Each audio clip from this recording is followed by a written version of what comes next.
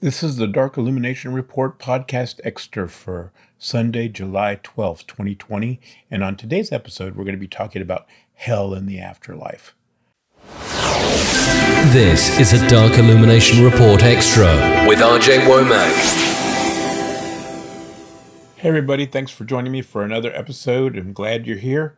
First thing I want to say is thank you everybody for your responses to my previous episodes and thank you for sharing your story with me and a lot of your stories with me. A lot of you have said you've been listening to this podcast for years, and I was really surprised at how many of you have been listening for years and never responded.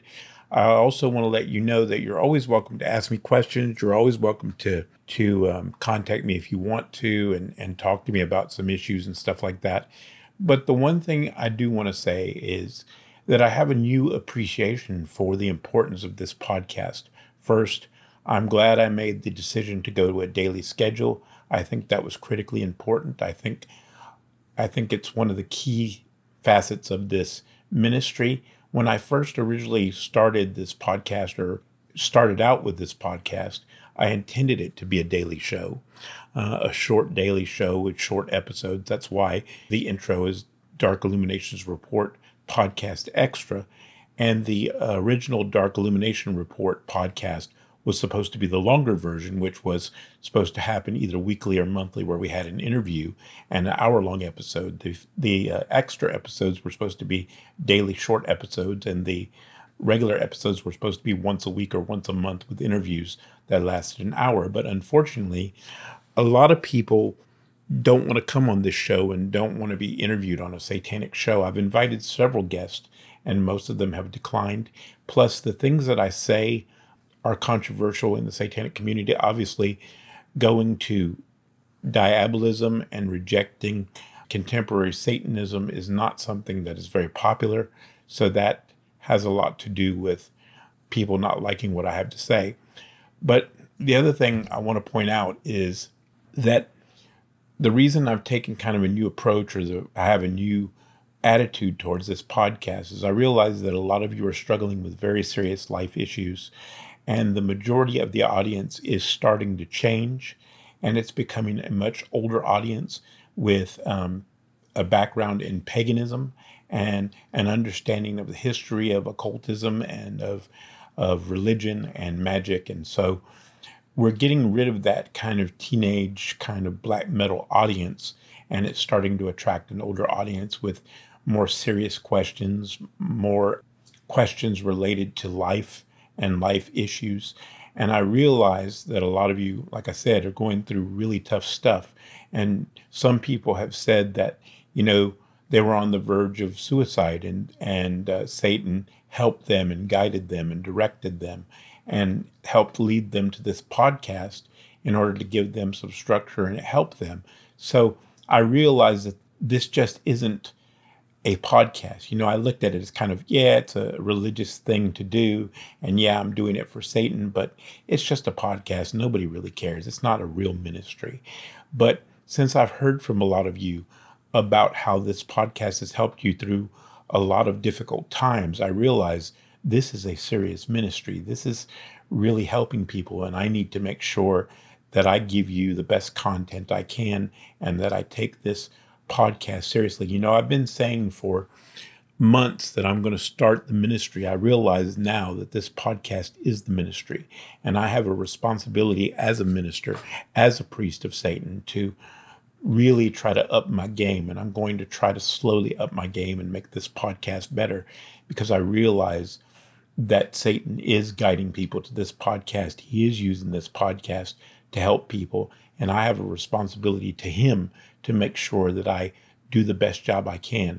And I want to tell you how much I appreciate all of you listening and all of you who have contacted me. There's a lot of people who take their listeners for granted. There's a lot of people who think they're owed attention. There's a lot of people who their notoriety goes to their head. And I just want you to know that I appreciate each and every one of you. I may not write back to each and every one of you as fast as I should, but I'm not ignoring you. And many of you who I haven't answered, I am going to answer you either on the podcast or by email. So please don't think that I'm ignoring you in any way. And that leads me to one of the things I wanted to talk about. I was originally supposed to talk about Aquino, and to be honest, I just don't feel like talking about the Diabolicon. I don't feel like talking about Aquino right now. And since we have an episode every day, and since I'm committed to that now, because I realize it's helped so many people, they look forward to this podcast. We have plenty of time to talk about Aquino and any other subject we want to talk about. But the one thing I want to talk about today is how much people worry about the idea of hell, how much Christianity has affected them and the way they think. Now, for the record, and to lay it out for everyone who might be interested to know, I don't care whether every word of the Bible were true. I don't care if there is a lake of fire waiting for me for worshiping Satan. I'm going to worship Satan regardless. So this isn't an issue for me, the fear of the lake of fire or hell, because I made peace with that a long time ago. I made peace with the fact that Satan is my God, and I don't really care if there's a lake of fire waiting for me. Now, that doesn't mean I believe there's a lake of fire waiting for me, because I know that Christianity has corrupted everything. They've corrupted every ancient religion. They've created this concept of a lake of fire, eternal damnation that didn't exist in pre-Christian religions. That is a monotheistic, Judeo-Christian, Abrahamic religious belief, the lake of fire, the eternal burning in hell sort of thing. At least as far as I can tell, all other ancient religions that I've been able to find don't have a concept of a lake of fire. The Jewish religion doesn't even have a concept of a lake of fire. They have Sheol or the grave, but they don't have a concept of the lake of fire. So I need to make that correction, because I said Abrahamic religious tradition. It's not even true. It's mostly Islam and Christianity.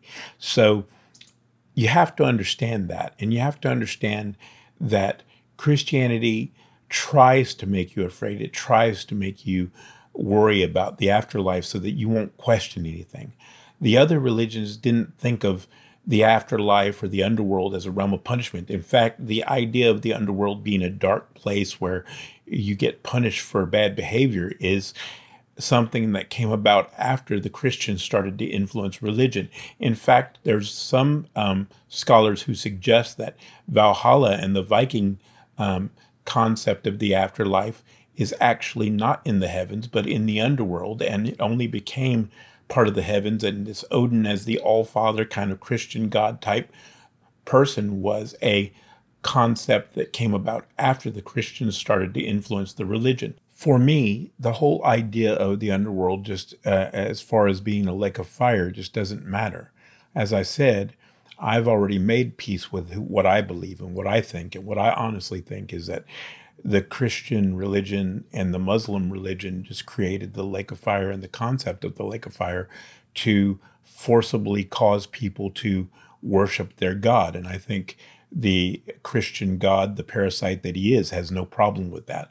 Speaking of the Christian God, I just want to say this for anybody who might be a new listener.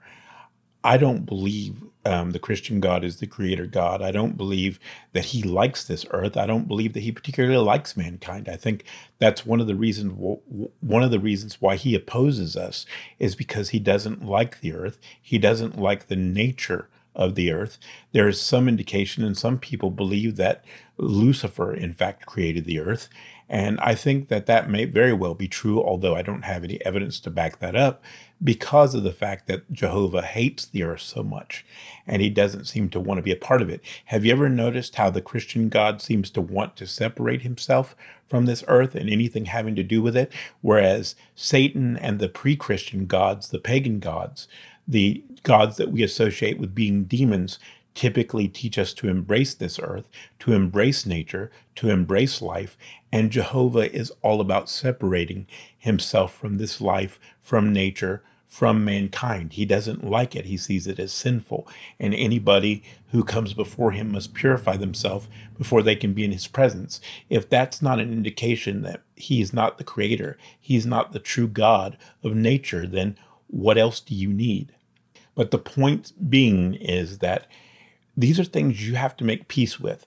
And I'm perfectly confident in all that I've learned about how Christianity corrupted so many pagan traditions and so many ideas of pagan ideas about the afterlife. I'm confident that I do not believe in a lake of fire. I do not believe in a place of torture, nor do I believe that that's where I'm going to end up when I die. But even, as I said, even if it was possible that everything in the Christian Bible were true, it wouldn't make any difference to me because I've made an eternal pact to serve Satan in his kingdom regardless. So for me, the question is already settled regardless of what the outcome may be or the reality may be. So maybe it's not an easy question for you. Maybe you're still struggling with it. But for me, it's a very easy thing to deal with. It doesn't matter to me. The only thing that matters to me is I've made a pledge to Satan to serve him for eternity. And that's it. That's the only thing that's relevant. Anyway, that's it for today, guys. I hope this helps. I hope you got something out of it. And as always, you can contact me at Brother Nero 1593 at gmail.com. If you have any questions or comments, you can also contact me on Skype at Dark I Report. That's Dark, the letter I Report. And remember, I only take voice chat with appointments.